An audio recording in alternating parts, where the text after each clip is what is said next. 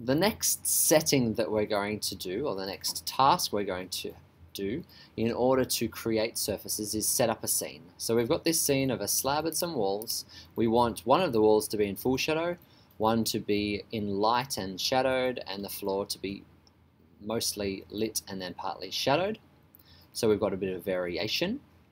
And then we're going to create a saved view. Now, how do we do this? This is our project map. We've created this using the generic perspective. We've moved the sun by going View, 3D View Options, 3D Projection Settings, and we've moved the sun so it's top left-hand corner, in this case, so it's shadowing part of our model, part of our scene. We can zoom in as much as we want, so that's filling the screen. That's probably a good idea. And then we will save our view. I'll get rid of this one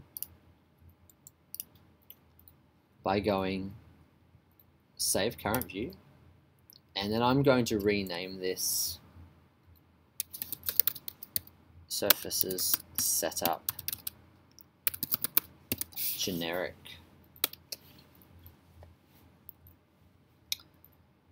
And then as we experiment with light settings, render settings, we're then going to create different save views so we can then test quite quickly without needing to go into the light settings every time or the photo rendering settings every time to make it faster to visualize our surfaces. What do I mean? Document, Creative Imaging, Photo Render Settings. When we go into our photo render settings, let's pull that across. We have a lot of preset scenes. Indoor lighting, outdoor, fast, final.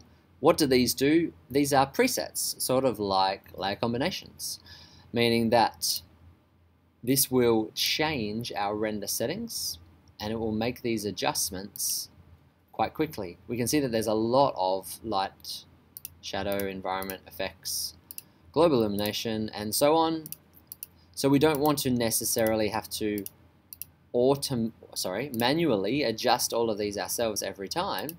If we can start by saying, let's just use an indoor lighting or an outdoor daylight fast or medium. Let's start with fast. Then that's going to be a good place to start, and then we can make changes as we go. So once we've made changes, and for now we're not going to add a lot of settings, we also need to change the size. So we have the settings and the size. I would recommend we want to keep this quite small while we're doing tests, and so 800 by 600, something like that in terms of pixels. We could make it a bit larger if we need to. I would like to start this small and then I'll make it bigger as I feel more confident with what I'm doing, and resolution 72 is great. Now that would be render. I don't want to render just yet. I will close this and I will update my saved view, right click, view settings, get current window settings. Now it hasn't looked like it's changed anything here, but as it has actually saved these photo render settings as part of this saved view. So that's how we're going to use our saved view. Our physical model is not going to change, but our settings will change.